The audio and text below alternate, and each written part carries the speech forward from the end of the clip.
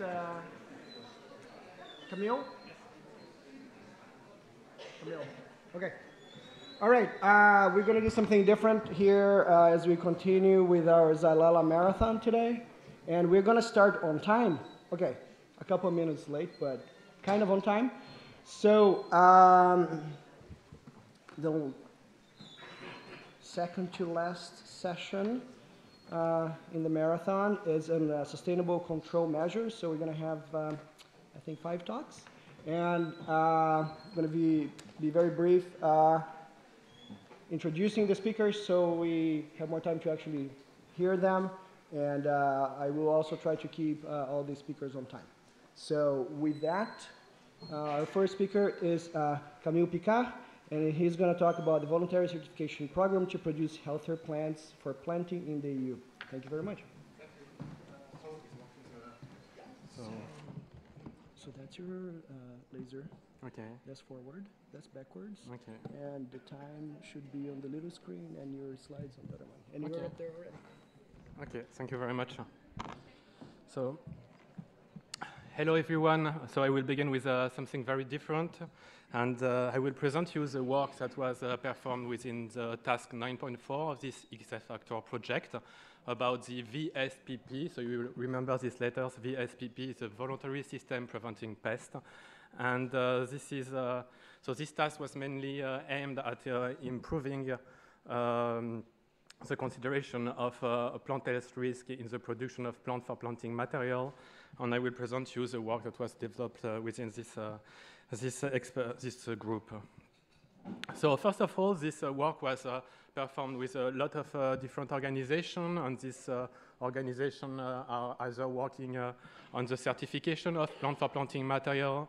There are also producers that were involved, researchers, and governmental and intergovernmental organizations. All these partners were coming from different countries, either from France, from Italy, from the Netherlands, from Spain, and also we had an international organization involved in this work.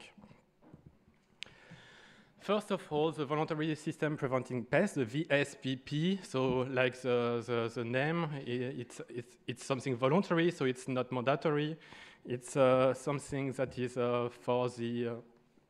I don't know if you can see, but this is something for the EU because it's mainly based on the plant passport dispositif in terms of traceability. It is a system that is certifying producers and resellers. We are not certifying the transporters, but it doesn't mean that there are no rules for the transport of plant for planting material. So I included in this certification scheme the fact that the material has to be transported in a close condition or well packaged, and also that it has not to be mixed with a non-VSPP plant for planting material.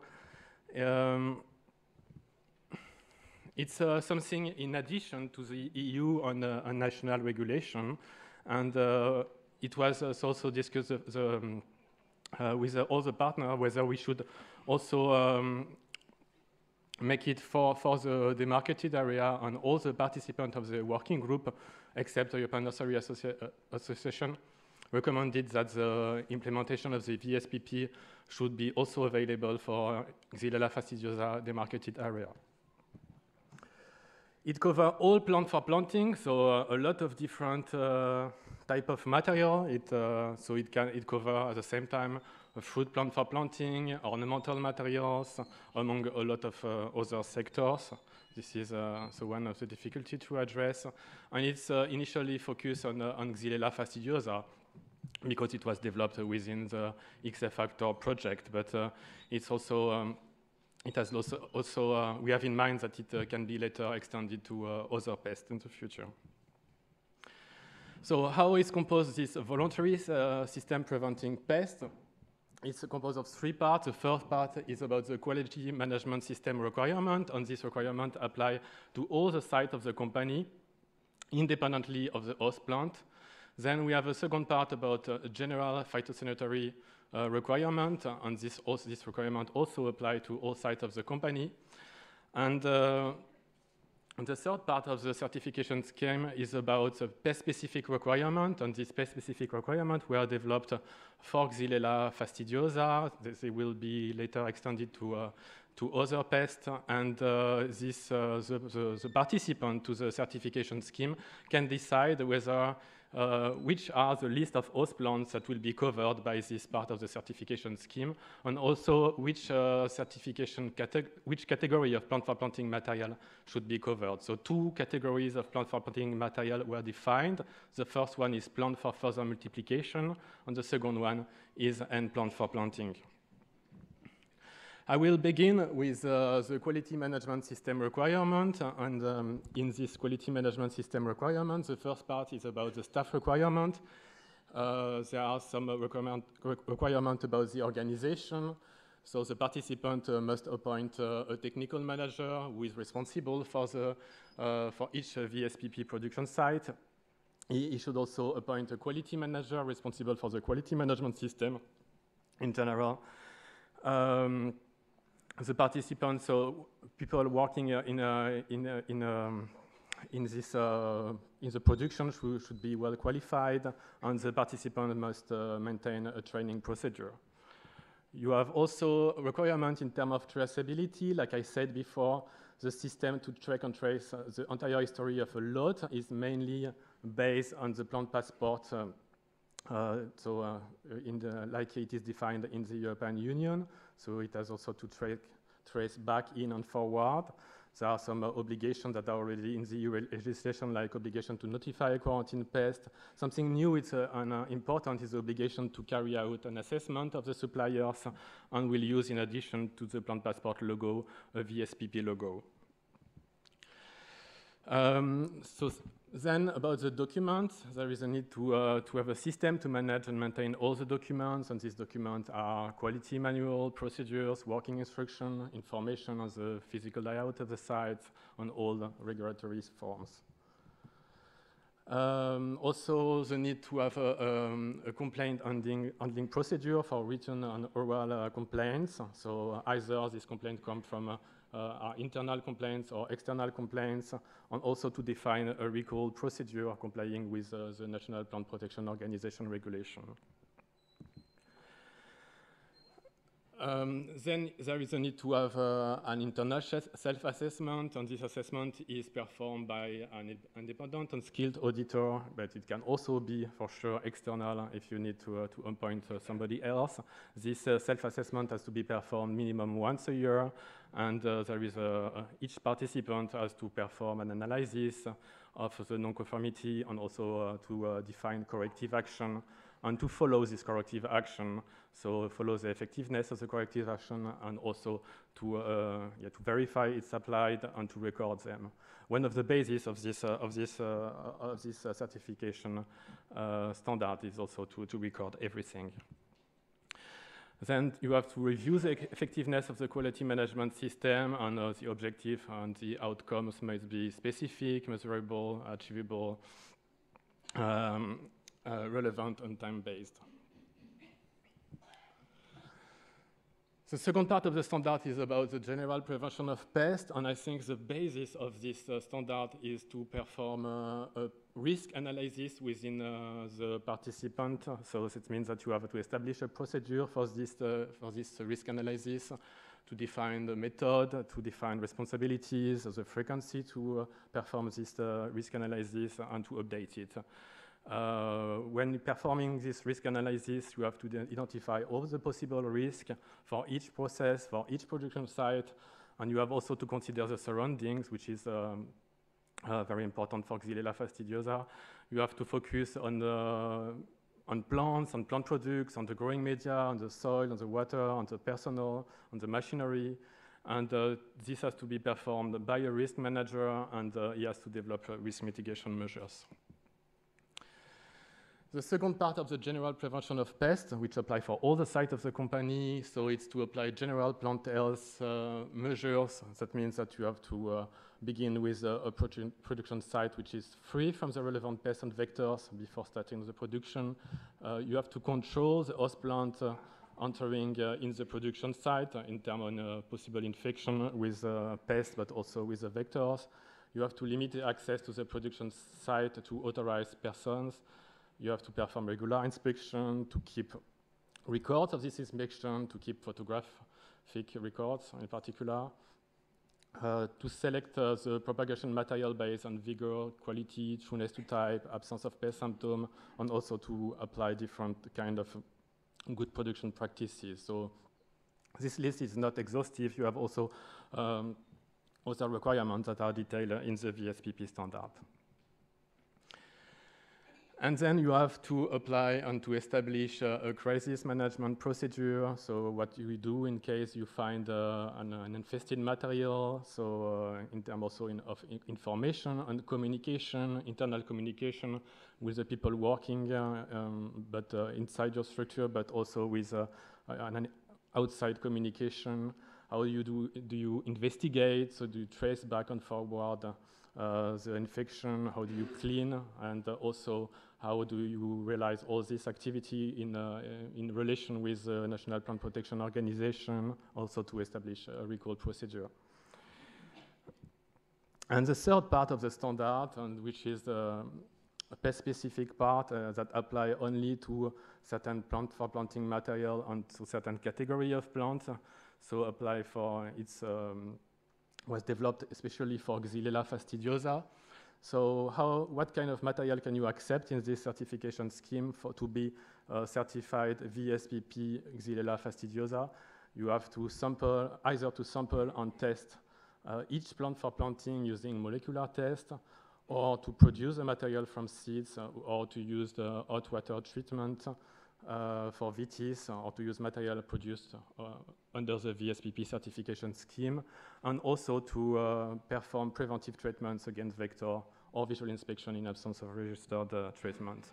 So this has to be performed as practically close to the entry of the plant for planting material in the insect-proof facilities.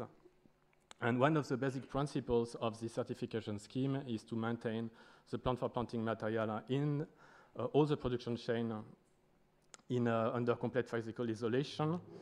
And this complete physical isolation can be performed with rigid material, but also with nets. So the nets can be used to cover the whole structure, but if you are in a greenhouse, and the nets can be used just at the vents of the structures. When you use nets, when nets are used, they should be knitted to avoid any deformation. The mesh size should be not larger than 1 millimeter to prevent the entry of the adult vectors. There is also the need to define a 5-meter buffer zone with a plant control to avoid the entrance of vector instars, a double door, and also a vector control inside the structure. You may have some possible exemption for hot water treatment, and you have to do some visual examination, regular visual examination of the plants, and regular testing based on risk analysis.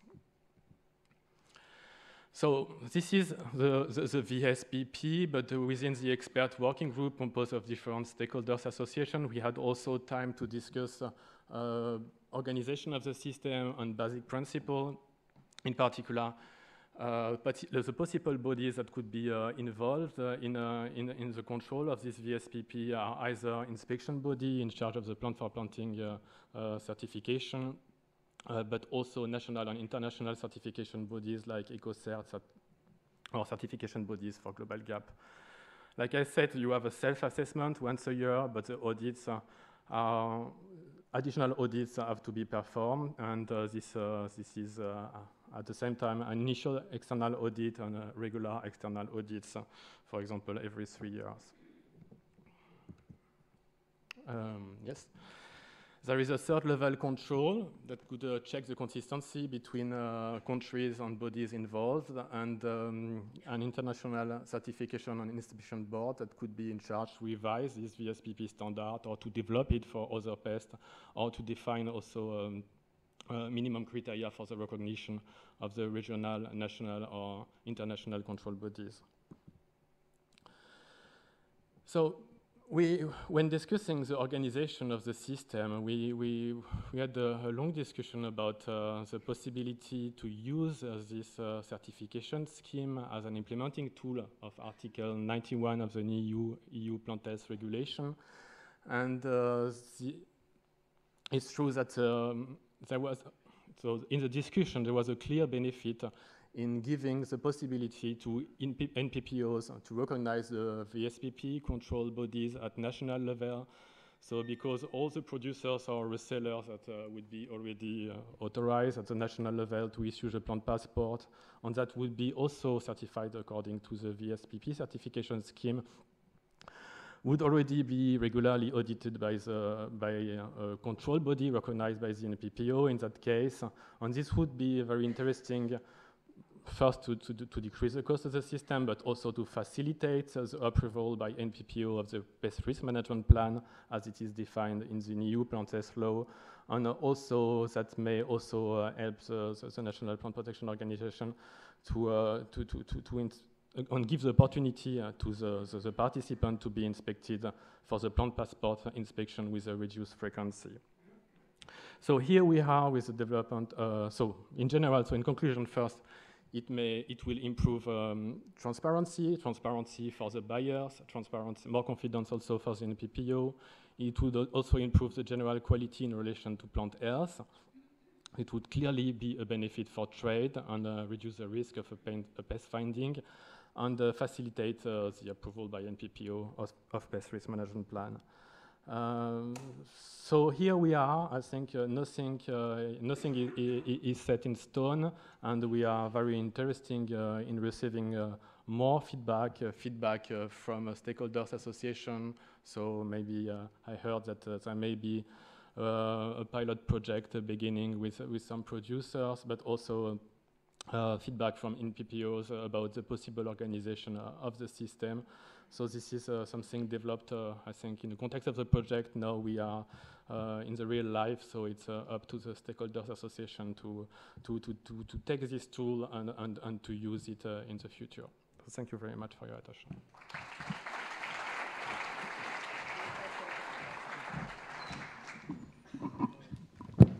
There is time for a couple of questions.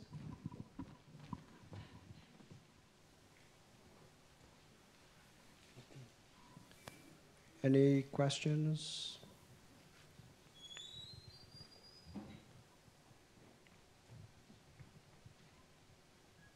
Yes, thank you. It's Neil Giltrap from the UK DEFRA. It's a very good initiative, but obviously it involves a lot of costs for the grower. Have you any indication of likely take-up or interest in particular sectors?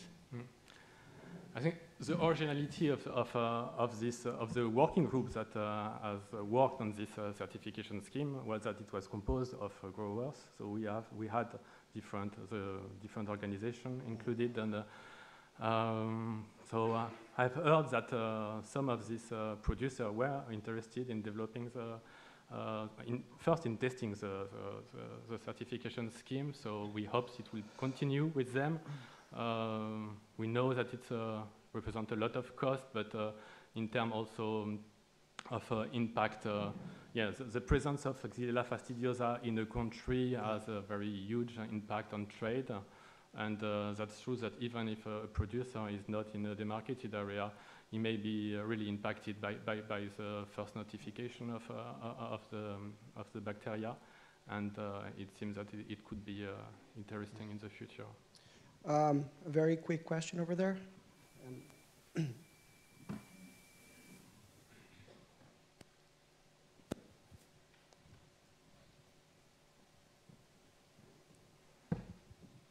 Thank you. Davide Martinetti from INRA France. My question is, we have seen today a lot of people talking about the possibility of identifying high-risk zone, and one suggestion that many did was to look at nurseries. And so my question from the modeling point of view is, there is a way to have access to the location of these nurseries, their position inside the trade network? Are they big producers, are wholesalers, or final sellers, or something like that? that will be really helpful from the side of surveillance and prevention. Thank you. I will answer. So I think because of the plant for planting material, it concerns plant for planting material. So national plant protection organization have some information about where these nurseries are located because of the plant passport dispositif and the need for these nurseries to be registered at national level. So yes, I would say there is some information at national level, but you have to contact the NPPO for that. Yeah. All right, well, thank you again, Camille. We will move on to our next speaker. So our next speaker is Donato Boscia, who's going to talk about work with a very large number of olive cultivars. Thank you, Rodrigo. Good afternoon to everybody. And so the title is a very large number of olive cultivars, but in fact there is a quite large number of olive cultivars that is under evaluation. But I will update today on the results of a not very large number, on circa 30 cultivar, while waiting the time requested to have more reliable data for the other cultivars that are under testing. Just to remember, this is one aerial view of where you can see the difference between one Leccino orchard compared with olives of Ogliarola, and that Leccino, as you know, has been already previously reported to have a character of resistance to this bacterium Pauca ST53 that we are dealing with in Apulia. I will briefly report something about three lines of research that we are carrying out on this. There are also others, but the others that are reported, for the others, there are a couple of posters in the poster section regarding one in particular. There is now a large project that is named Resixos, that has been funded by the Apulia region, in which among the testing of a few hundred of the different cultivars, there is also an interesting work done in order to select first by visual selection, and then by laboratory analysis, and then by pathogenicity test, wild seedlings that are growing spontaneously in the heavily infected area, that looking as symptomless during this time, compared with the majority of the seedlings that are showing severe symptoms. So first of all, I will report some results about some field survey in the heavily infected area to evaluate cultivar in commercial plots and search for asymptomatic trees. This is why, because we found this practice very useful. This was the practice that already allowed us to get the preliminary results by the identification of Leccino and FS17 in a relatively short time, because plants that were by chance already present, cultivated in area that was already under pressure, has been under high pressure of inoculum for several years, can give us ready the result of the testing for the sensitivity to this strain of Xylella fastidiosa. So the data have been collected that I'm reporting briefly on Coratina. That is one very important, one of the major cultivar, not in the southern part of the region where there is the epidemic, but in Apulia in general, the central northern part of Apulia, but also Frantoio, that is another very important cultivar, at least at the national level, and also Calamato, one Greek cultivar, and some additional data on FS17 and Leccino, and as a sensitive control Xylella and Ogliarola salentina. And this has been limited to the cultivar already grown in the area, as I already said before. And the other thing that I will inform you shortly is the evaluation on a number of cultivars in experimental plots that has been established to this purpose.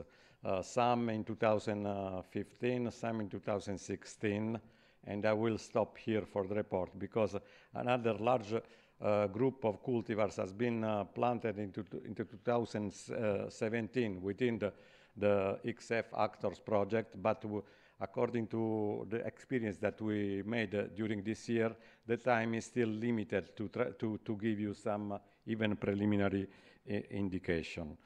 And finally, some comments, some consideration concerning the evaluation of a high number of cultivars that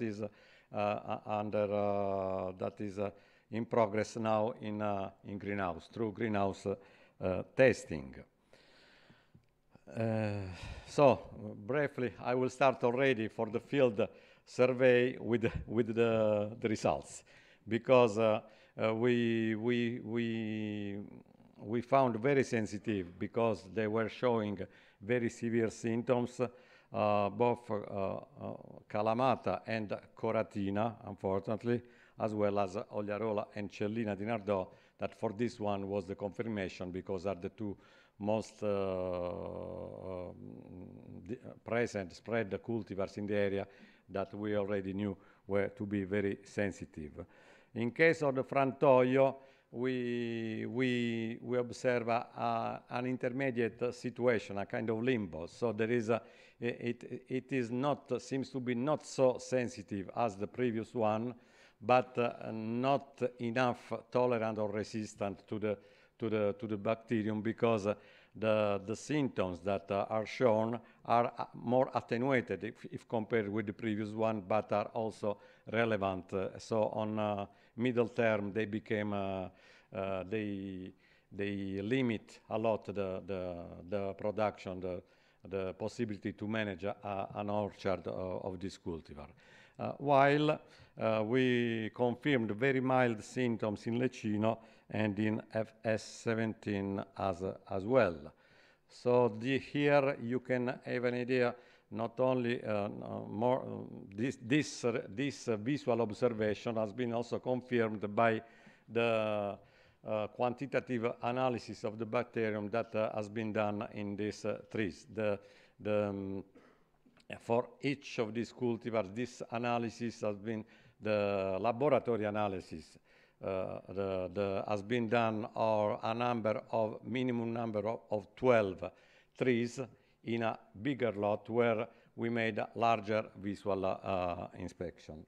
And yes, so you can see as this is a confirmation that you can see on each tree there are 3 different kind of quantitative analysis. On leaf, that one, that kind of oval blue one that you can see. On a very tender, very young stem, partially wood but not completely mature, and on more mature stem, so cuttings, woody cuttings of the olive. So, and in all cases, the test has been done by real-time PCR, so you can read the CQ as the results. You can see that the numbers are quite low, as indication of a very high population of the bacterium inside of those plants. That so a concentration, a population that has been calculated to range approximately between 10 to 6 to 10 to 7 CFU per milliliter. That I believe you can agree that is a very high population of the bacterium. Those are some example of how this appear. So you can see on the left that the one orchard, one row of olive Coratina that almost completely collapsed. while on the right there is Kalamata with severe symptoms, less severe than Coratin in this case, but also younger trees. And in general, we observed during this year in Apulia that the development of the symptoms is goes faster in very old adult or very old trees than in younger trees. So it is normal to have a slower development of the disease in the younger trees. And so you can, well, as I told you, there is the situation is a little bit better in case of Frantoio, where we can also calculate a population of bacterium ranging between 10 to 3 to 10 to 4 CFU per milliliter.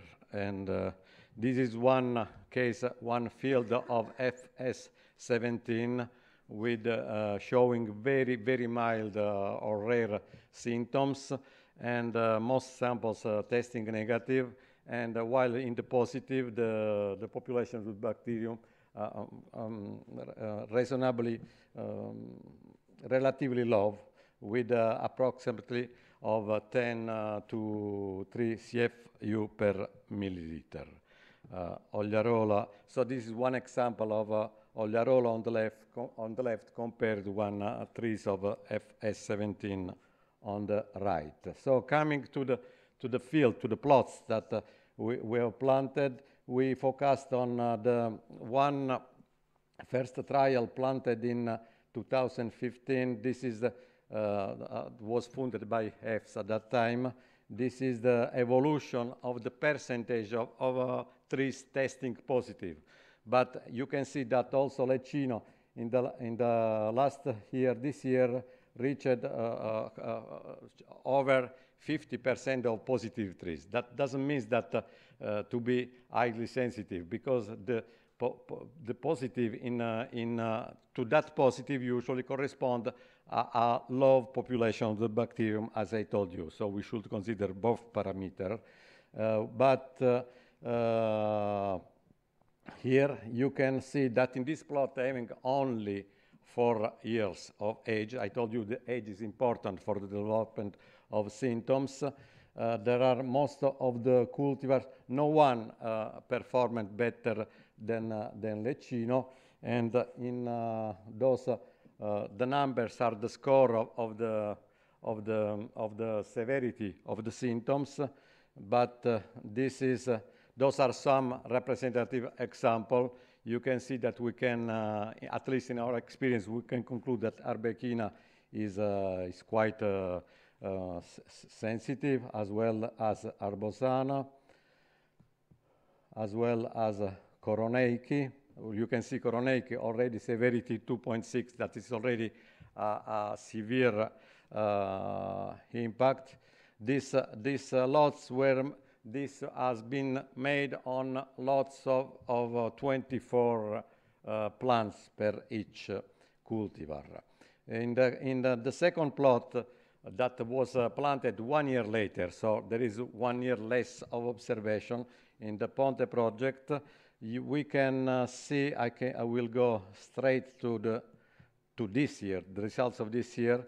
This year we observed, compared with the first 3 years, a jump, a dramatic increase of the plants testing positive to the analysis. You can see as the Lecino is still keeping a relatively low percentage of positive to the analysis, and only 1, 2, 3, 4, 5 cultivars remain with a percentage of positive plants below 50%. But what is most interesting is that so the bar on the left, the darker bar, represent the percentage of the plants showing symptoms among the plants positive to the analysis. And another interesting point is that we observe symptoms only in plants that tested positive to Xylella fastidiosa. All the remaining that are still negative to Xylella are still symptomless. And you can see there are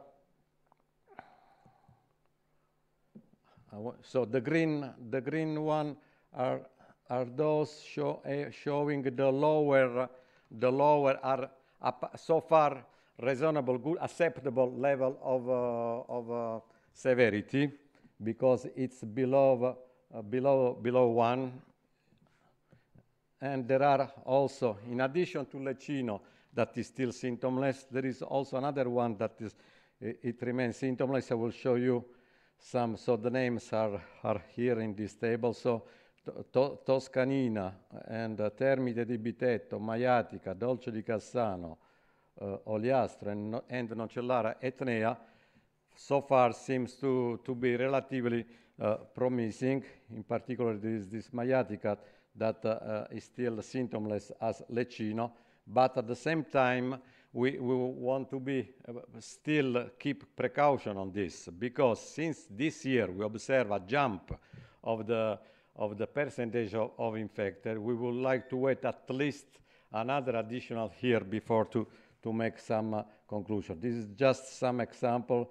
The Simone, very sensitive. Termite di Bitetto, that so far is almost symptomless. Toscanina so far almost symptomless as well. No, this is a mistake. This Maiatica is symptomless, totally symptomless. And so 1 more minute to comment something about the greenhouse test.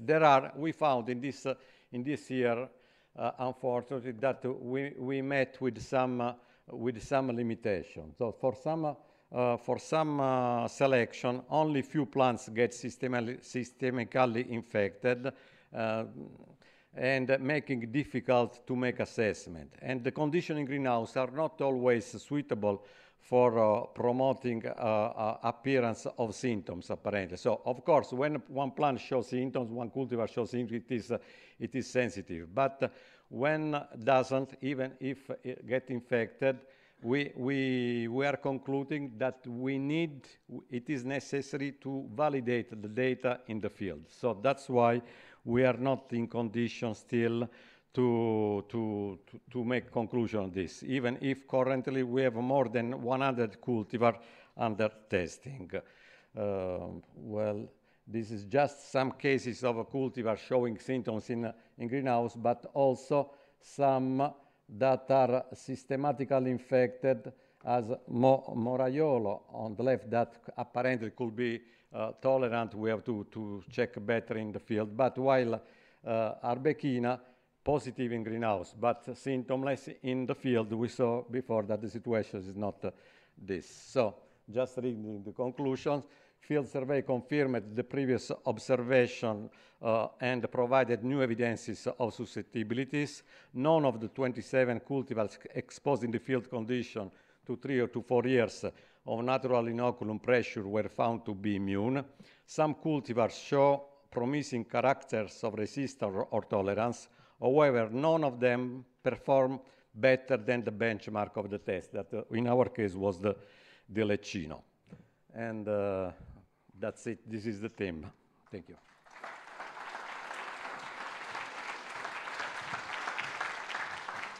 All right, thank you, Donato, but no questions for you. All right, so trying to stay on time here. Our next speaker is Enza Don Giovanni, and she will talk about strategies to control Xylella spittlebug populations as well as Xylella transmission.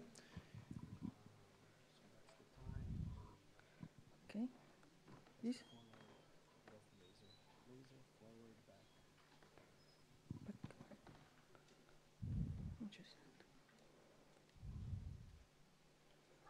Okay. Good afternoon to everybody.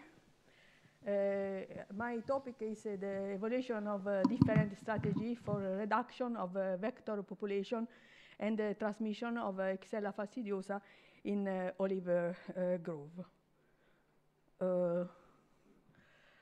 Actually, Italy and in Europe, the only uncertain vector of Xylella fastidiosa are Phyllenus spumarius, Neophyllus campestris, and Phyllenus italiocinius. But the predominant vector remain Phyllenus spumarius because the density population in olive orchard is very high in comparison to other spittlebug, because the efficiency of the transmission of this spittlebug is very high.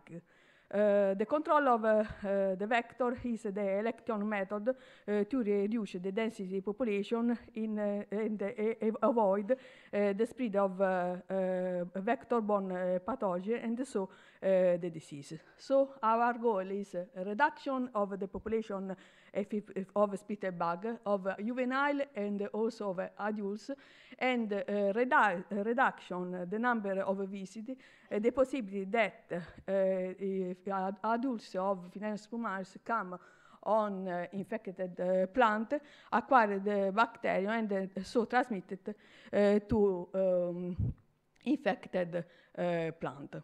During our activity, we want to evaluate different approach for verify the effect against juvenile.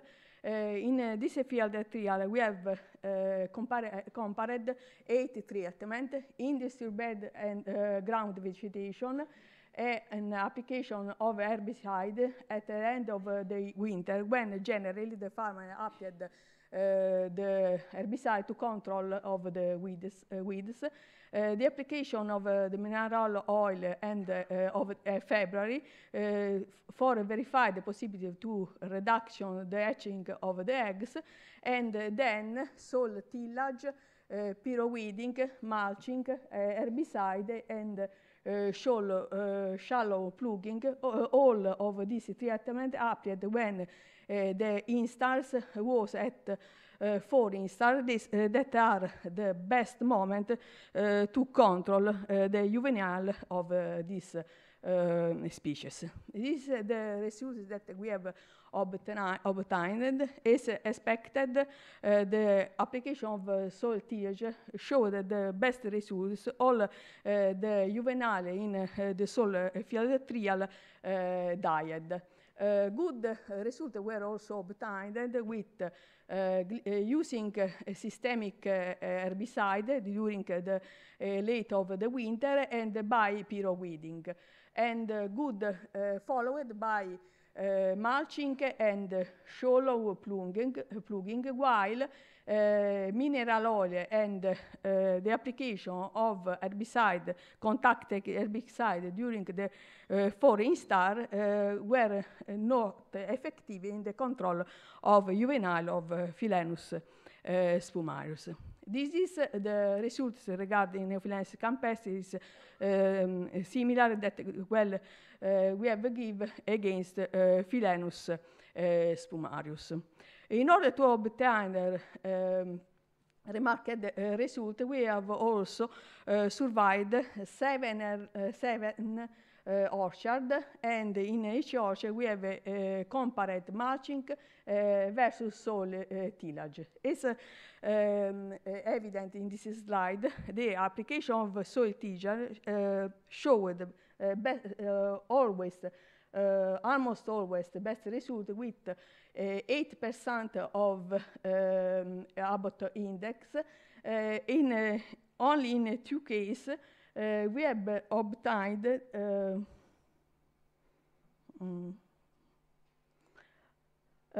no good result because the soil tillage is not performed in good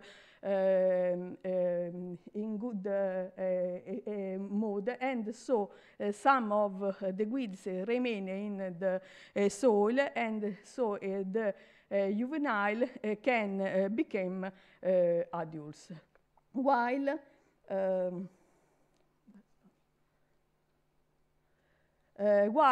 mulching showed inconstant results because only in 1 case all the juvenile in the plot, tested the plot died, while in other case, the Abbott index ranged from 10% to 8%. Also in this case, depending from the mode of the application of this method.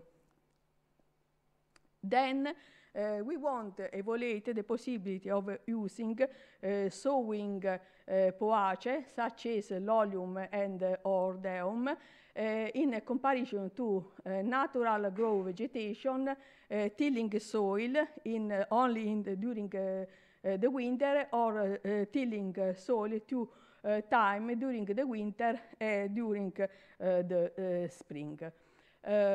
As said before, the soil tilling showed the best result in the containing the juvenile of Philaenus spumaeus, both Philaenus spumaeus and Neophilaenus campestris, when it was applied 2 times, in the winter and during the spring, while when the tilling was applied only during the spring, no effect was observed against Philaenus spumaeus. Good result while well obtained against Neophilaenus campestris. Regarding the sowing of poace, the best results were obtained using sowing lolium as respect to sowing ordeum against Philaenus spumaeus, while against Neophilaenus campestris more efficacy are the sowing of the ordeum, but only in 1 year during 2017, because during the second year of the activity, no effect were observed against Neophilaenus campestris with sowing the 2 kinds of poace. Probably because this kind of activity were carried out in the same plot, in the same field trial, and so probably the family of Neophilaenus campestris lay more eggs on vegetal residues respected the previous years. This is the result of 2018.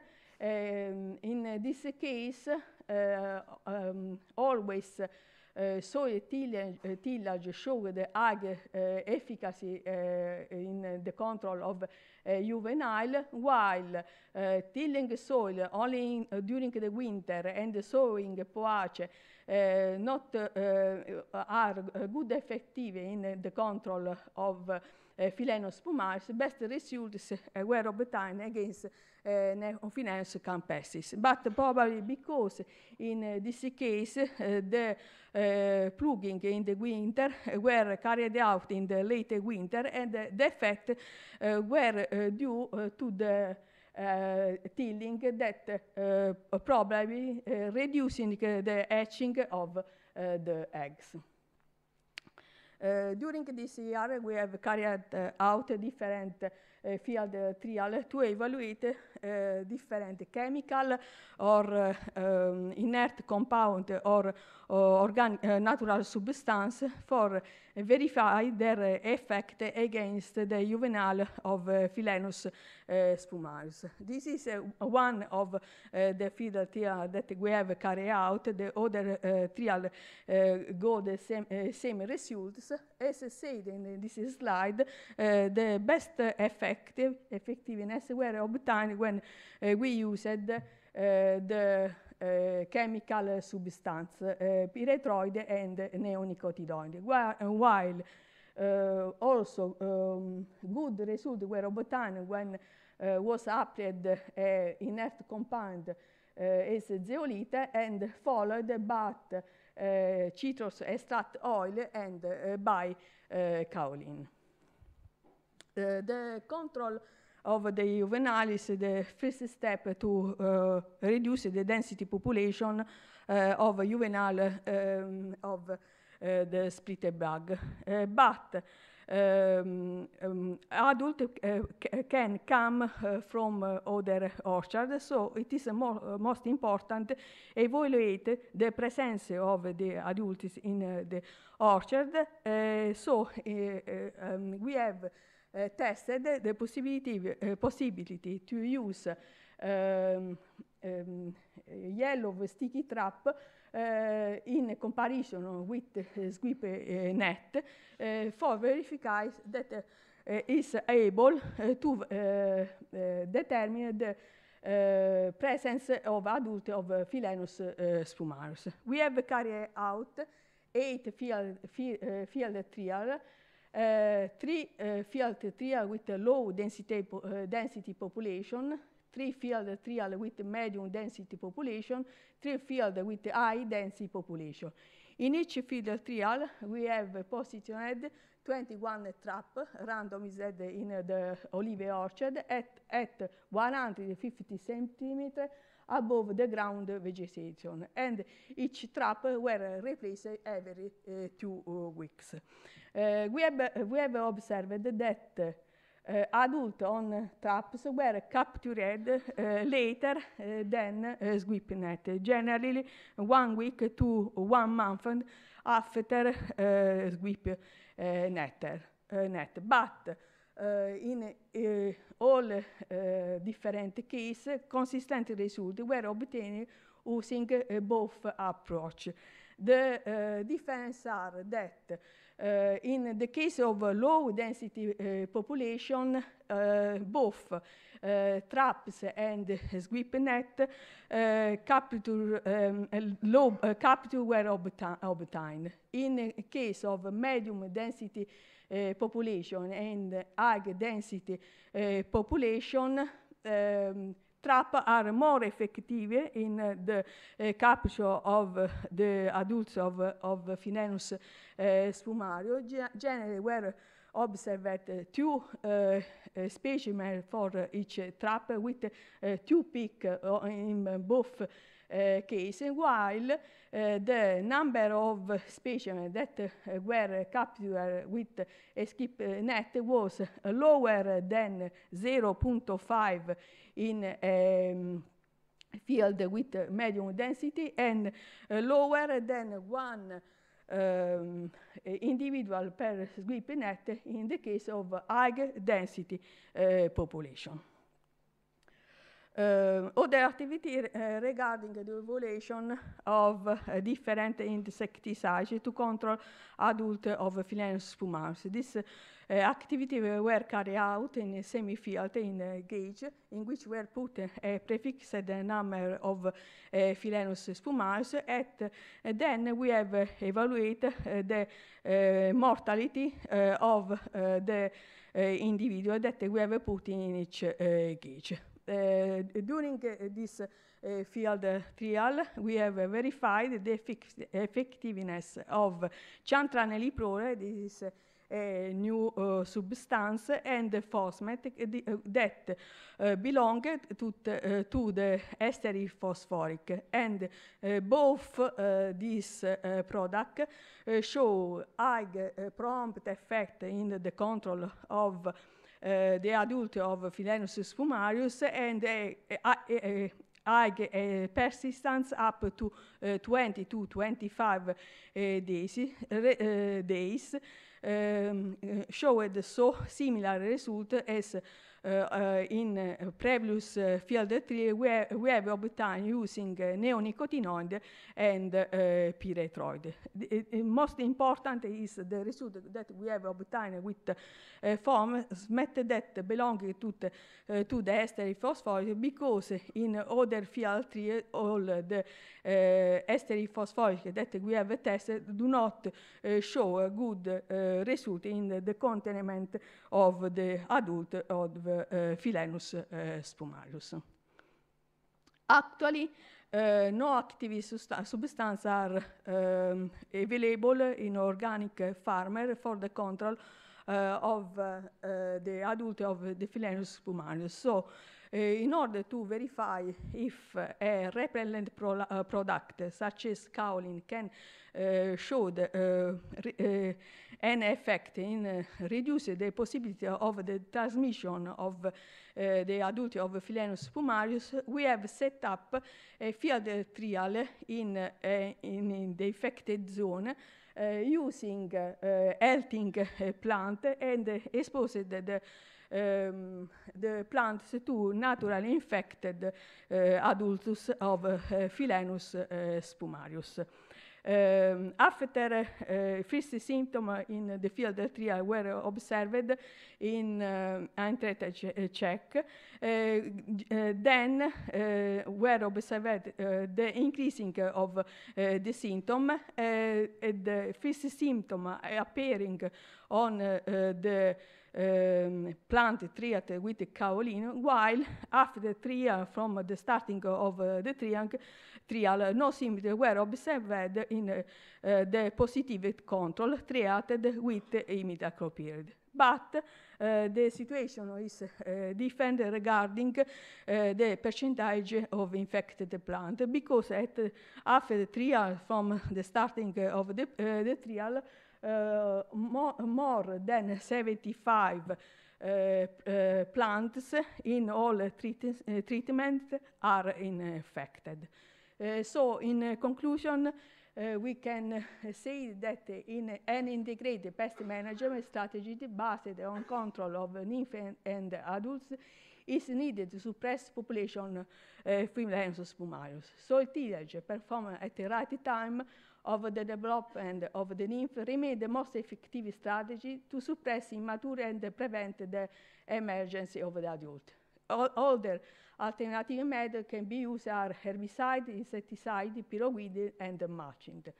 Disrupting egg masses using soil tillage in late winter proved to be effective against Neophylaeus campestris, but not against Philenus spumarius.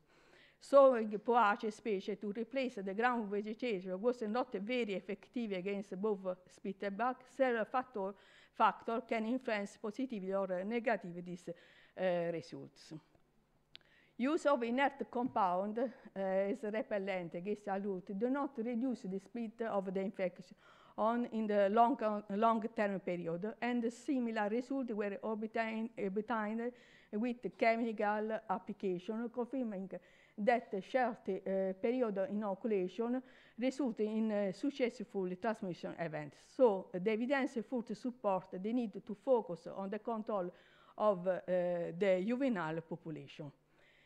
The data regarding the trap indicated that yellow traps in orchards with high medium density population of adult of Philenus spumarius are generally more efficient than sweeping net. With low population density, traps were less efficient but still provide useful information on the presence of the spitterbugs. Thus, the level of stick traps can be combined with the sweeping net for a better evaluation of the population dynamics, could be used for monitoring the presence of the spitterbugs and give indication for the application of the insecticide, evaluation the efficacy of insecticides after the application. Thank you for your attention, and thank you for my colleagues that have participated to the different activity.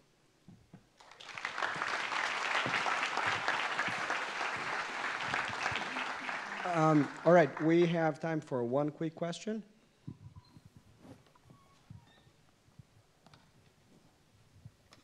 Thank you, Helga Reisenzahn from Arges, Austria.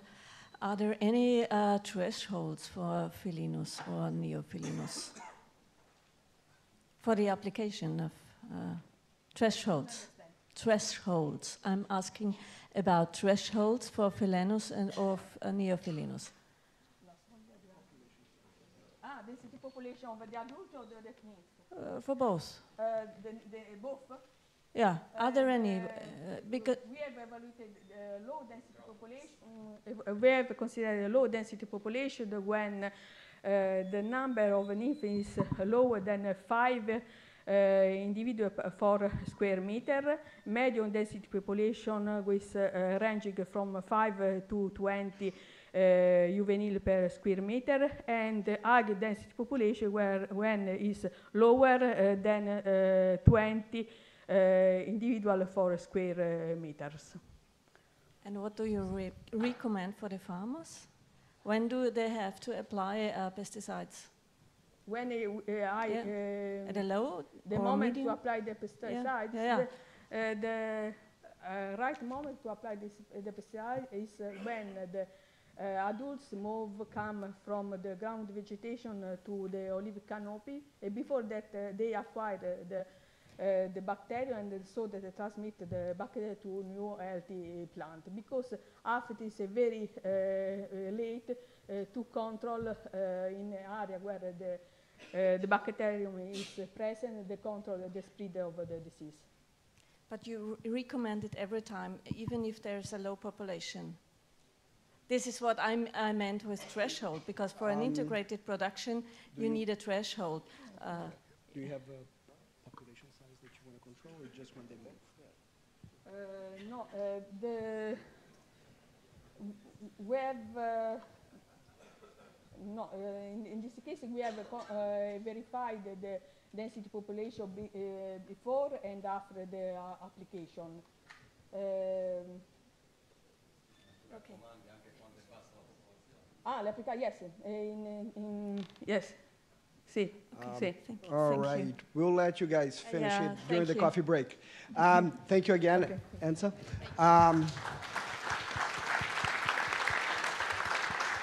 Okay, our next speaker is Paula Batista from Bragança, and she's going to tell us about comparison between microbiome of susceptible and resistant olive cultivars. Thank you.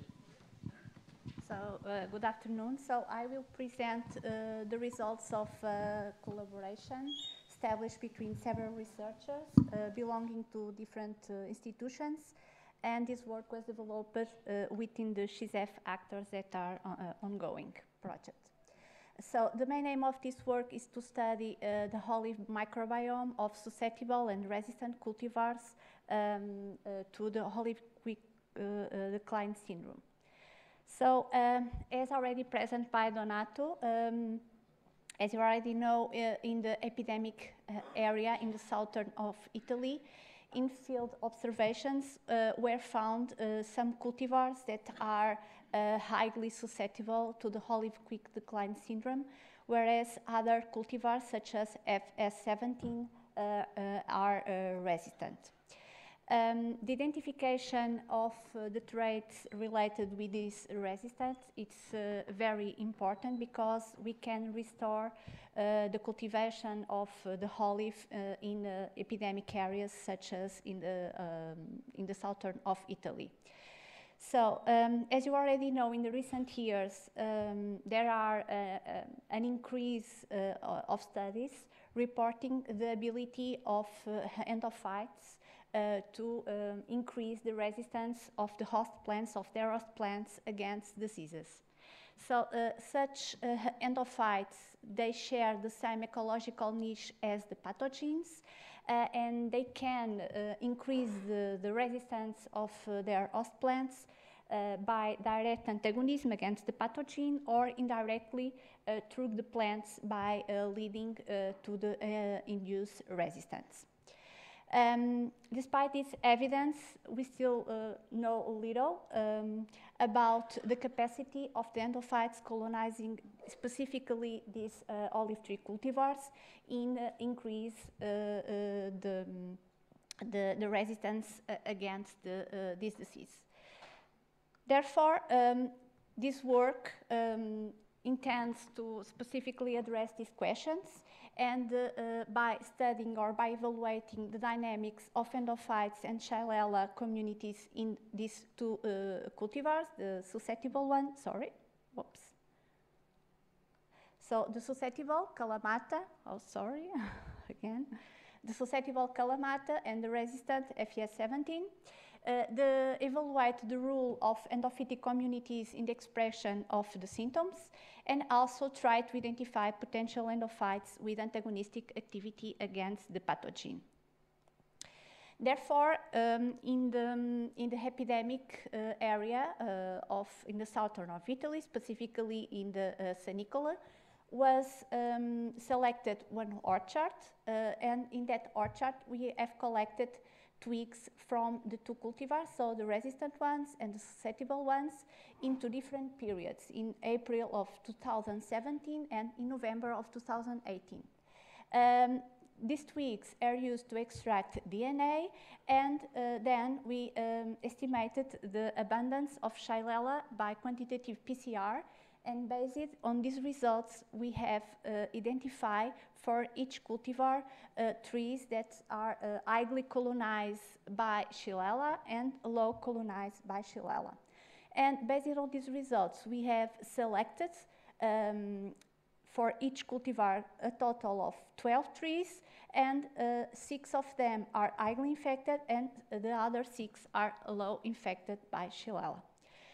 These trees, the DNA extract from the twigs of these trees are further used to study, to analyze their microbiome by using two different approaches, DNA shotgun sequencing and also Illumina, in order to study bacteria and fungi. So the overall results obtained show that the microbiome community is composed by fungi and bacteria in a similar abundance. And within the bacteria, we saw that that community comprised elements belong to 35 genera and 7 phyla, and the most dominant elements belonging to the Proteobacteriophilia and to the Xylella genus, as expected, because these trees are survey are in the epidemic area. In what concerns fungal community, we saw that that community comprised elements belonging to 42 genera and 4 phyla, and the most dominant elements belongs to the Ascomycotaphylla, and within the genera was identified the most abundant was Wallemia, that it's a genus that has xerophilic properties. It's one of the genera that is composed mostly for elements that are the property to be xerophilic, so that was identified to date.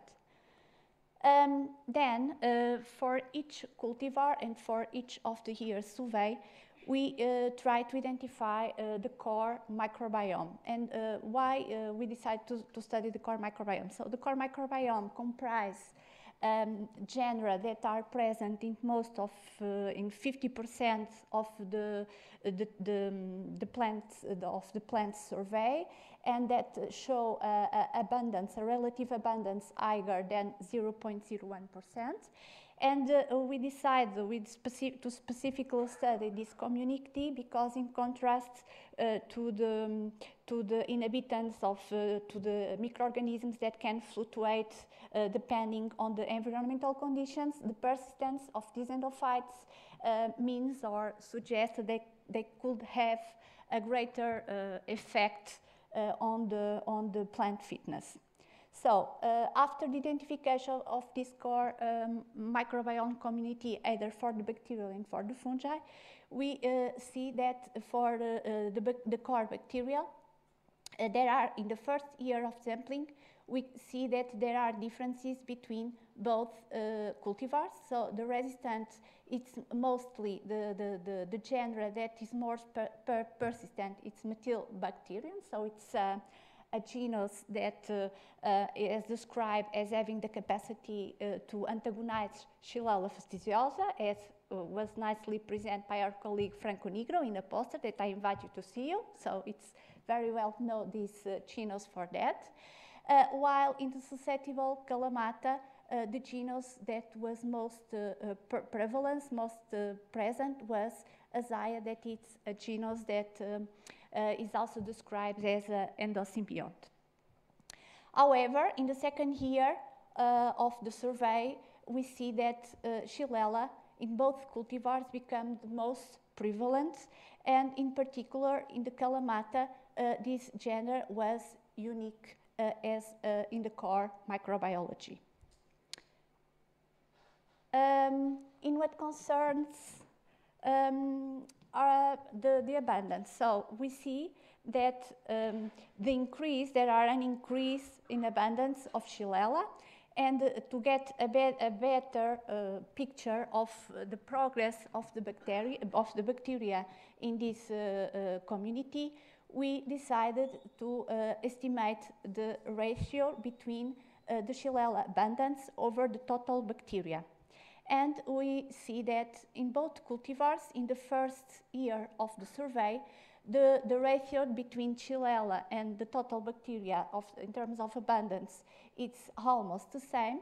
However, in the second year of the survey, this ratio increased greatly, in particular in the susceptible cultivar Kalamata, where we see that there are a significant increase in this ratio. So it seems that Xylella tends to colonize totally the internal tissues, and this progression of the Xylella was particularly noticed in the susceptible cultivar. In what concerns the core fungal community, so we see that for both cultivars, the resistant and the susceptible, as well as for the 2 years, that the core fungal community didn't change due to the increase of the Xylella. And the most prevalent genera for both cultivars and for both years was the genus Wallemia. So based on these results, seems that the fungal community, in particular the core fungal community, is less affected, have less impact due to the increase of the Xylella as compared to the bacteria, to the core bacteria. However, we try also to see if the progress of the increase of this Xylella could have an impact in the relative abundance of fungi. And as you can see here, in the first year of the sampling for both cultivars, the ratio between the abundance of fungi in relation relatively to the total bacteria is higher, or almost the same, in this case for the Kalamata. However, in the second year of the sampling, we see that this ratio decreases greatly, and because of the increase of Xylella. Okay, so it means that the Xylella don't have impact in the composition of the core fungal community, but in terms of abundance, they have the capacity to change this kind of ratio. After these results, the next question is to see if the presence of this increase of bacteria of Xylella could also have an impact in the overall bacteria and fungal community. For that, we have to see the results of this, or the impact of this increase of the bacteria, of the Xylella bacteria, either in the diversity as well as in the composition of the overall bacteria and fungal community. In terms of the diversity, we see that the increase in Xylella abundance decrease the diversity of bacteria. However, in the case of the fungi, the increase of Xylella increase the diversity of fungi. If we want also to compare the diversity between both cultivars, we can see that in terms of bacterial community, the cultivar that is resistant to the Xylella has higher bacterial diversity comparatively to the susceptible. In what concerns the fungal community, we didn't find significant differences in terms of fungal diversity between both cultivars.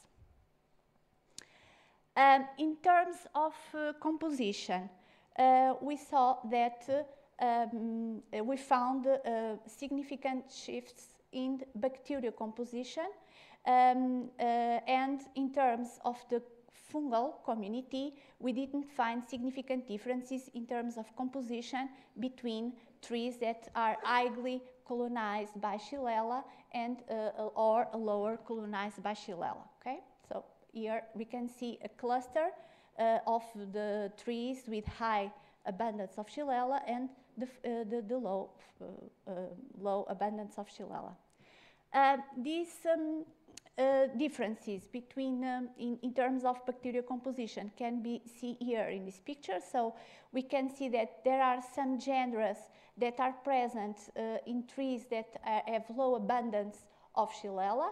And then here we have, for example, a low abundance of some genera that then increase their abundance when the trees are infected with a higher population of Xylella.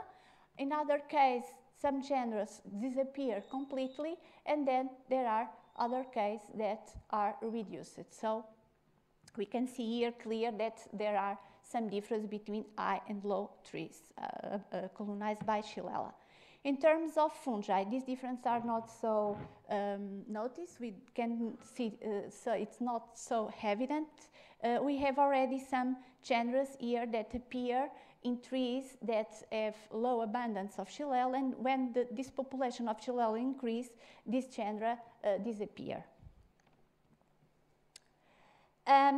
We have also identified a set of endophytic bacteria that are positively correlated with the presence or high populations of Xylella or with low population of Xylella. For example, in that case, we can see that there are in particular three genus of bacteria that are positively correlated with higher populations of Xylella. In contrast, these genera are positively correlated with low abundance of Xylella in the olive trees. This kind of relations was also found between cultivars. For example, in the cultivar Kalamata, one of the genera was positively correlated with this cultivar, and with the FES17, the resistant cultivar was positively correlated with this genera. So it means that there are that this genera specifically colonize a niche where we can find high abundance of Xylella or a low abundance of Xylella, and also to a particular cultivar. The same pattern was identified for the fungal community, where we can find a set of fungal genera that are also positively correlated with the presence, when the population of Xylella increase, or other group of fungal that are also correlated when the population of Xylella is low. Some of these genera are already described as having, for example, positive effects in terms of biocontrol, such as Bovaria. Others, like Alternaria and Coletotrichum, are recognized fungal genera as pathogens. Okay, the same was happen with other genera that are positively correlated, associated to either the susceptible cultivar or either to the resistant cultivar. After that, we have isolated some endophytes from both cultivars, the susceptible and the resistant cultivar, and their antagonistic effect was tested against the Xylella. However, the results are not so good as we expected, and none of these isolated status show antagonistic effect against Xylella fastidiosa. So, as main conclusions, Xylella, we saw that Xylella dominates the bacterial endophyte community of both cultivars and becomes the unique genus of the core bacteria of the susceptible Kalamata in the second year of study. The increase of this Xylella abundance, we saw that it changed the diversity and composition, in particular of the bacterial community and in the susceptible Kalamata. This change, we think that this change could be due to the presence of Xylella that probably can encourage the establishment of other bacteria species, and this kind of effect was not so evident in the case of the fungal community. We have also found specific bacteria and fungal genera that are associated to the higher population of Xylella or low population of Xylella, as well as positively correlated to a cultivar, and their capacity to trigger the disease should be studied in the future. To finish, I only want to thank the persons that was involved directly in this work, and thank you.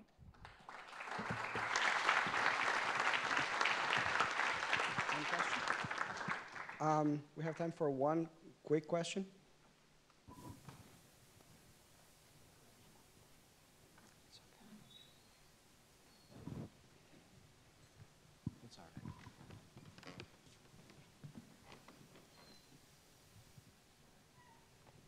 Do you have any idea of how much the environment influenced the composition of the microbiome? I mean, if you evaluate the same cultivar in different locations, do you have a... Yes, the environment has great influence in the endophytic community composition. Okay, so we have already some studies indicating that, for example, the season has great influence. The type of management is also, it will influence greatly also. And in this particular case, I think that the fact of the trees are in the epidemic area make that this increase in Xylella, in population of Xylella over the years will be the main responsible for this increase, because the trees are always, are constantly subject to infections. Okay, so, and this is probably the cause of this great increase of abundance of Xylella over the years. All right, thank you, Paula. And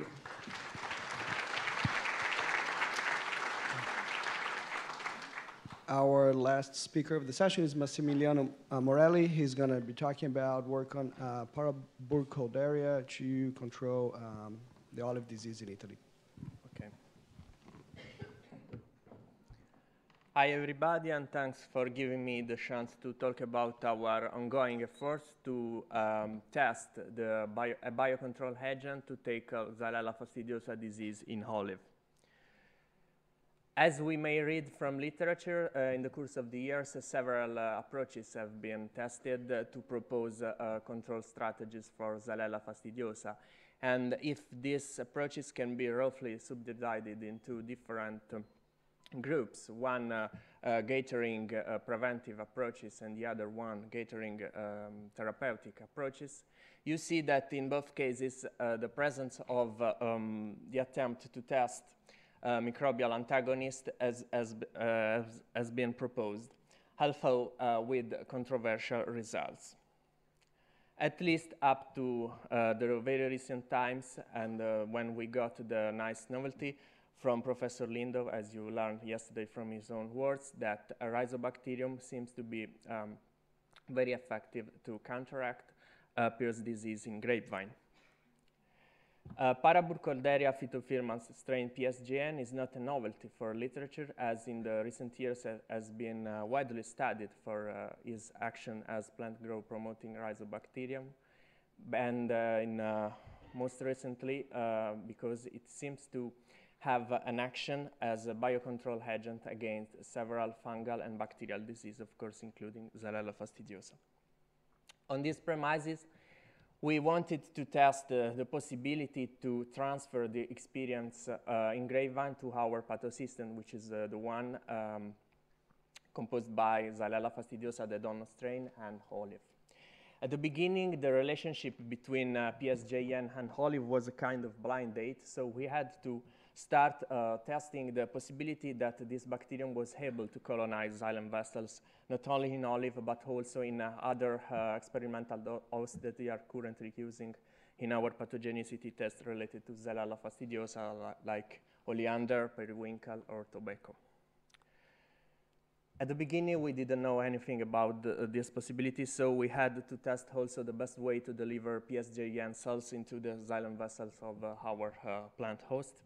And we started testing a large panel of different ways to try this section, and starting from needle inoculation, that was the most commonly used method in our lab for pathogenicity test related to Xylella fastidiosa. We had also to have in our hands tools for detection of PSJ-YAN cells in olive, and we started developing a qPCR cybergreen-based method that made these premises on previous experience in different hosts, and that allowed us to rely on an effective method which proved to be sensitive over a wide range between 10 to the 7th, 10 to the 2nd CFU per milliliters. With these tools in our hand, we proved that, at least in our experience, the best way to deliver PSJ-YAN cells into olive was the needle inoculation, whereas the other methods seems to not work. And I should add that we are now other experimental fields trying to test different methods like endotherapy or airbrush spraying, but these results are still waiting for validation in the next weeks.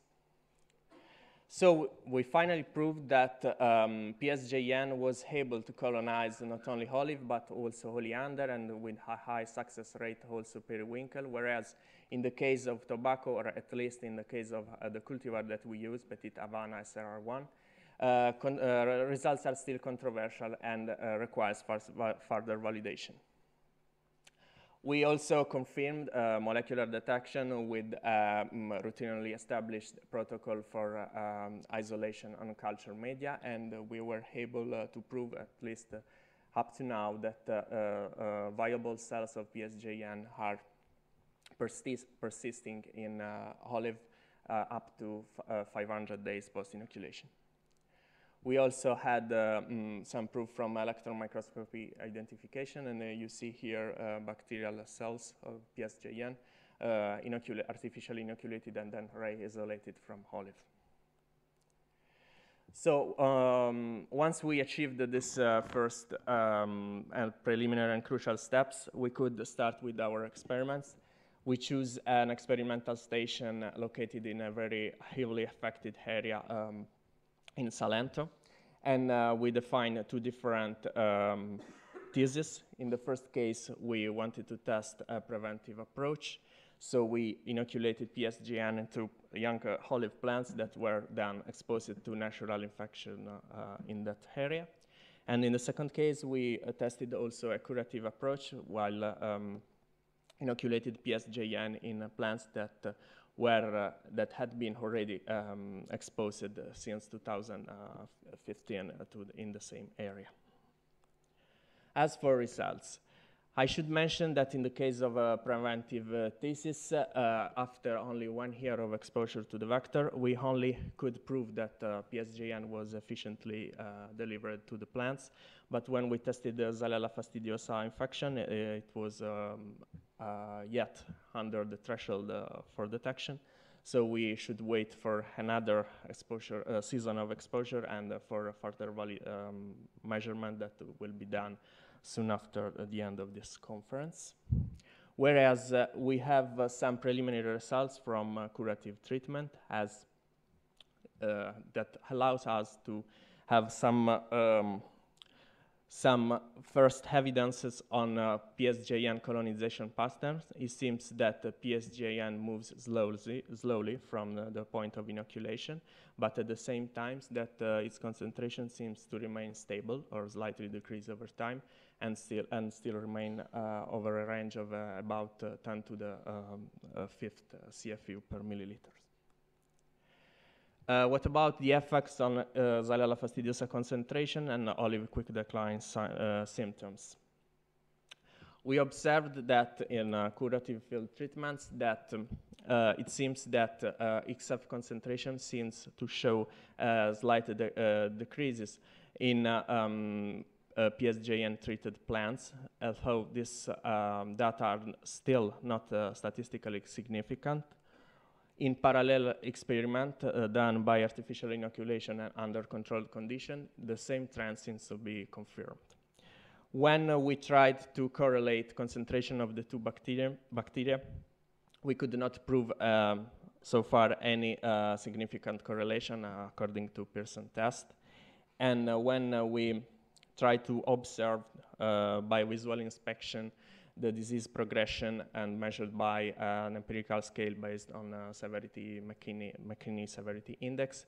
It seems that upon only a single application and only one season of observation, the PSGN seems to not have an effect on disease progress. But of course, this data requires further validation over time. We don't want to stop our observation limitedly to the direct effect of the interaction, because we are sensitive to the prolific inputs coming from recent literature on PSJN that seems to propose a mechanism of effect in the case of biocontrol action that is the same that was yesterday mentioned by Professor Lindo, and that seems to tell us that PSJN could somehow prime a plant defense response in the presence of the pathogen, and this can result in a cascade effects that affects the pathogen and then the bacterium itself. To test this hypothesis also in olive, we are now setting an experiment where we will test in different combination in presence absence of Xylella if it is possible to measure some effect on gene expression in pathways that are relevant for plant defense response.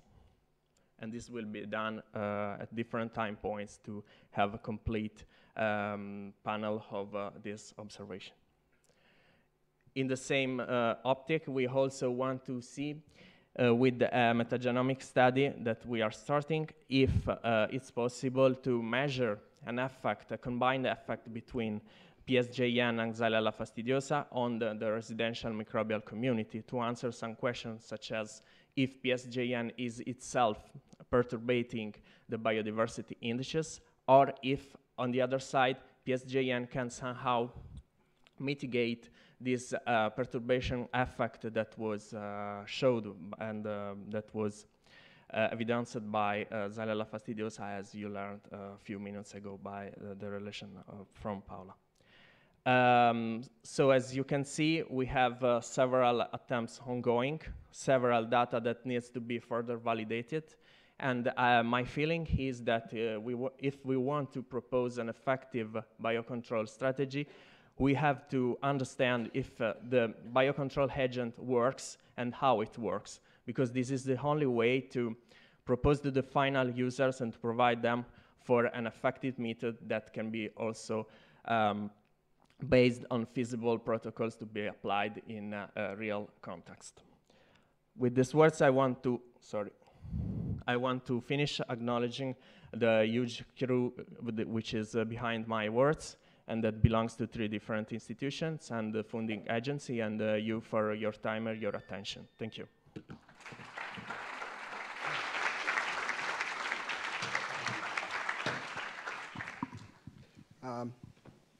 Thank you for finishing early.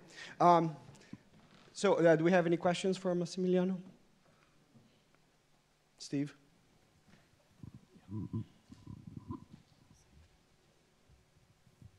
It's very curious that the strain is not moving very much in olive.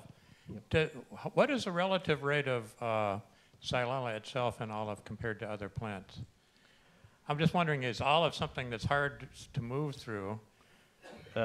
Yes, it seems that the rate is slow also for Xylella, and that I want also to add that maybe we had first observation that PSJN seems to have even more difficult way along the xylem vessels, because we observed some cells that were somehow escaping the straight way. So this maybe can create and can make this movement even slower, more slowly.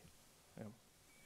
So have you tried inoculation at single points with the pathogen as well as the Paraburkholderia?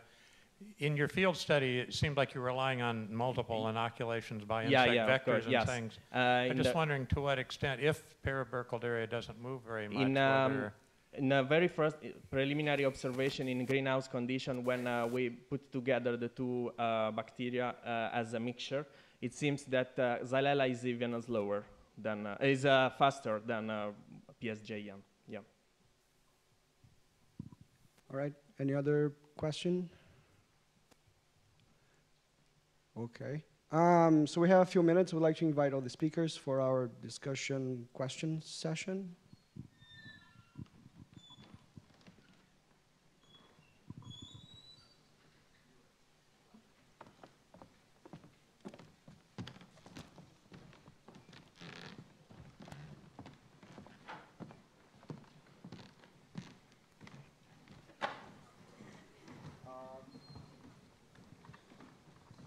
And as a way to start the discussion, I was wondering for all of you, when you're trying these different treatments to control disease development or bacterial colonization or transmission or anything, you're doing all of this under an immense amount of vector pressure out in the field that you keep getting reinfections all the time, probably thousands of them every year. And if you ever thought of actually trying these different approaches in a condition where you're actually suppressing vector population after the treatment.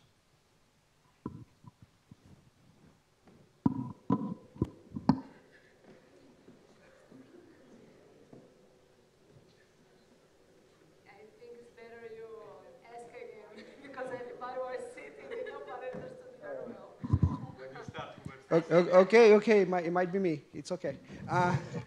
So I guess what I'm saying is you're doing all these different treatments, right? And, well, 5 of you. And the question is why you're testing these different treatments. At the same time, you have probably thousands of infection events per plant per year after your treatment. It seems to me that if you're going to get, unless you have a very, very strong response, you're not going to see anything that looks like it's being successful.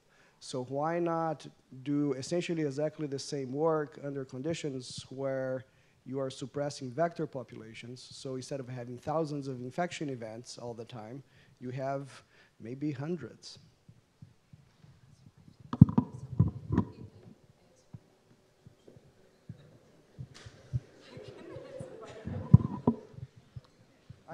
I was asked at lunch to ask a difficult question.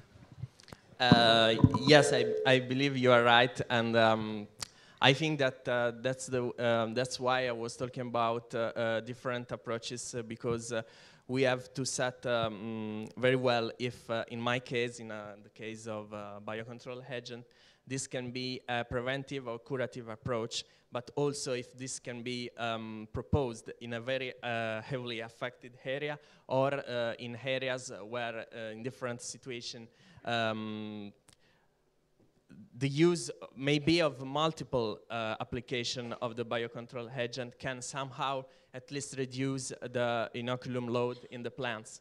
But of course, that's why probably at the end of my study, we will not be able to measure great effect on disease progress in that area, in this heavily affected area.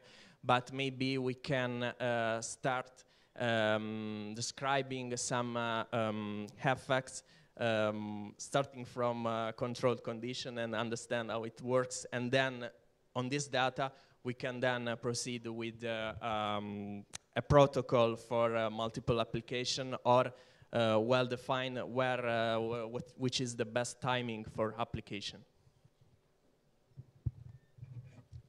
And if I can make an additional comment. First of all, I think that the goal or the wish or the dream is to find some tool able to protect both preventive as curative the problem.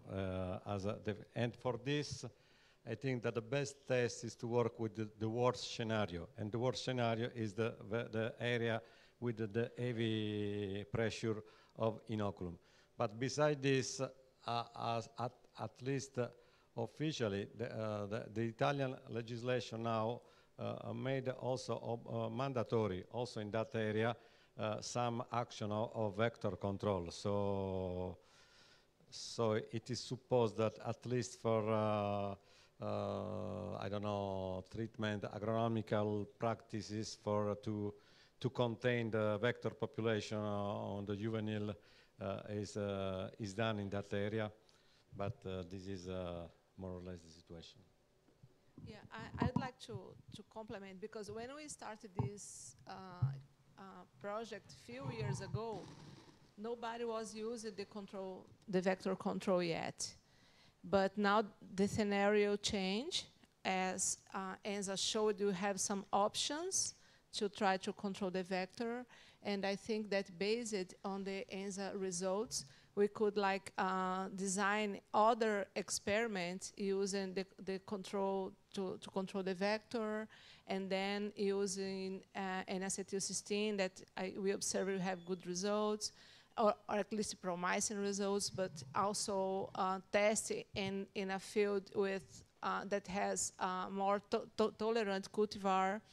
It's one scenario that we can, start to use tools you already had in your hands. To control the vector, some tolerant cultivars, and probably using acetylcysteine together to see if you can have less disease or increase production.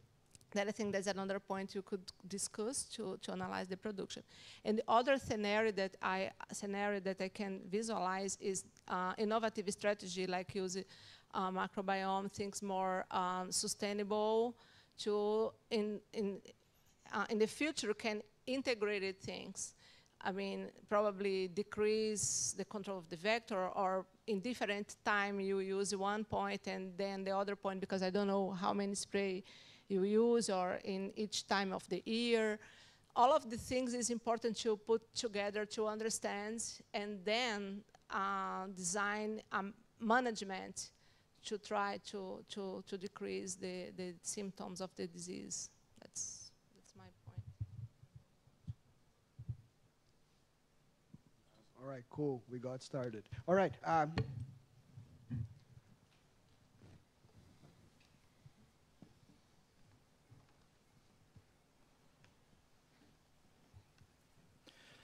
Just a comment on biological control using bacteria or fungi or yeast. Did you check it, different ratios between the biocontrol agent and Xylella? Because it's very well known in the biological control area, and probably Professor Lindo knows very well also, that the efficacy of the control depends on the relative amount, on the ratio.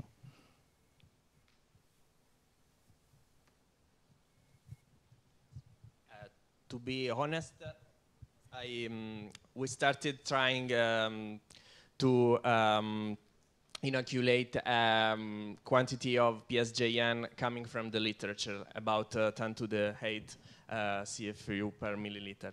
And when we now are working on the combined application, we were using a mixture 1-to-1. But of course, I do believe that we have to follow your suggestion, because I was also thinking that we can play with these numbers, because we can start this from the greenhouse experiments and see what happens there. Also, because we have detection method, isolation, we can count the situation, because it's quite controllable when compared to the situation in field, in open field, of course.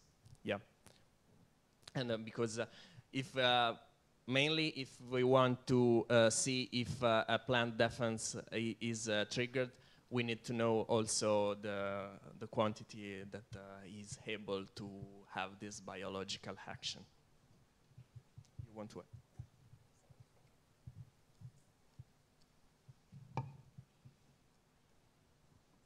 Anybody else? Everybody wants coffee? No, I want to have one question.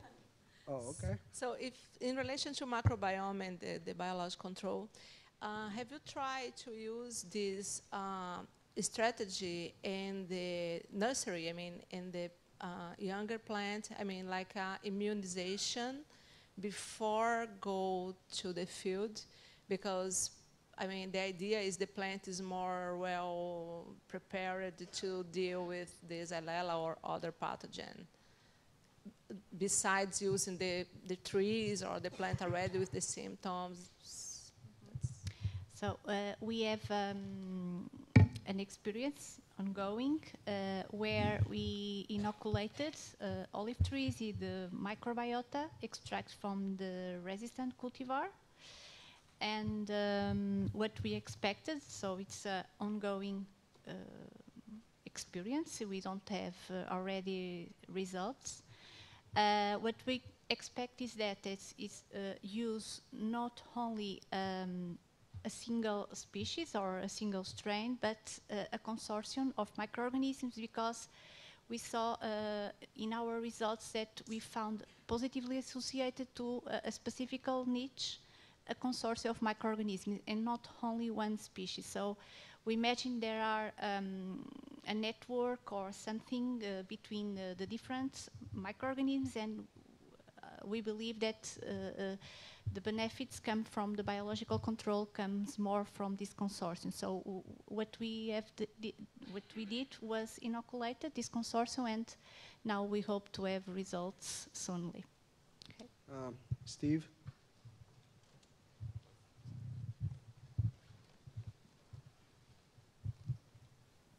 I found the community analysis of the infected trees to be quite interesting.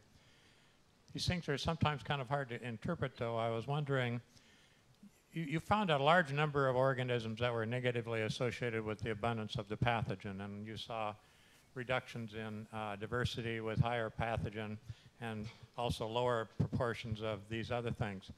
And I think the operative word is proportion, because you're looking at the relative abundance of these different organisms, and what goes up, the others have to go down.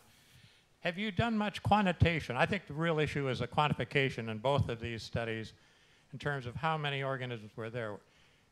Your results almost implies that there is an increase in the numbers of bacteria of different types in these trees. I frankly was surprised you could see many other organisms in a tree that's full of Xylella, proportionally. But I think it would be particularly important to know whether these things that are negatively associated with Xylella, in fact, had actually increased or changed in any amount in a tree together with Xylella, or did their numbers look smaller because everything else went up? Does that make sense? I think, yes, it makes sense. So it's a very complex system.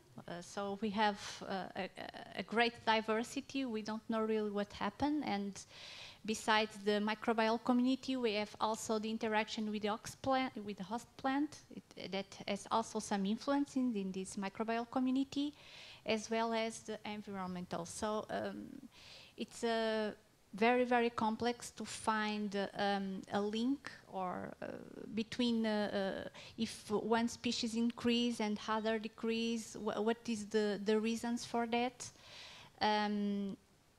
I think that we must, to try to see what happened there, we must start to do experience in controlled conditions and then to try to see what happened with these kind of networks, because it's basically networks that they live in a community. Some of the microorganisms can antagonize others can help, and it's a very complex system. All right, one more question or coffee? Can I ask a question? One more question. Can I ask a question? You can ask a question, yeah, and then there's a question here. No coffee for you. I don't know a lot of, but is it possible that the microbiome has an effect on the length of the asymptomatic period for Xylella fastidiosa because of competition? And, is it something that you have already analyzed? Yes. So in the experiments that are ongoing related with the plant inoculation, we do that. So we inoculated olive trees simultaneously with Xylella. And then we evaluate the progress, so to see if they can establish, or is your question correctly? So if the microbiota could establish in the olive tree, is that? Could affect the asymptomatic period, the length of the asymptomatic period. Yes, yes, I think it's linked, yeah. It All could right. affect. Last question here up front. You can have Mike. It's okay. I'm Mauro from Argentina. I work on INTA. I wanted to know, in the field experiments, when you measure the progression of the disease, don't you have high variability in the trees? And how you go with this to compare the different treatments, or the progression of the disease in the different plants in the same variety is the same, or more or less similar? The question's for me or? For everybody. Yeah, the progression of the disease depends what your parameter. I mean, in my case, I was looking for the fruit increased because the symptoms I was looking for in relation to the CVC is because the fruit became very small. And then it was one parameter I can follow, and I give a score and follow this progression of the disease, or the symptoms you want to analyze. In the case of the olive, they used a scale from 0 to 5, that 5 is so, and then during the time, you need to analyze during the time. It's not only 2 evaluations, for instance, during different years or different months, and you put all this together, and you can calculate the progression, if they increased or decreased. And there is a specific formula that it's a lot of people use, that's area under disease progress curve is one of them. Then you can analyze if this progression is increasing or decreasing during this time. But it's important you have a lot of evaluations to put all together, understand what's going on during the time of the treatment. What I saw in the field in Argentina is that different plants in the same variety, some plants didn't change in the time, and others plants in 1 year were dead. Look in the canopy. That's why when you try to compare different treatments, look in this big difference, I think it's complicated. Yes, but I think it may happen also, but that's why the trials are made using not only one or a few plants, but a significant number of plants in order to have also a buffer for the effect of the variability. But and in the case of biological treatment, you start from an experimental field where you, at the beginning, you set plants that are more or less in the same severity state, which is hopefully a low severity state, to see the progress of the disease. So you try to be homogeneous, and you define different thesis like this. All right, I see that Claude Bragar is upset with me because he wants some coffee, so let's thank our speakers and get out of this room. Thank you.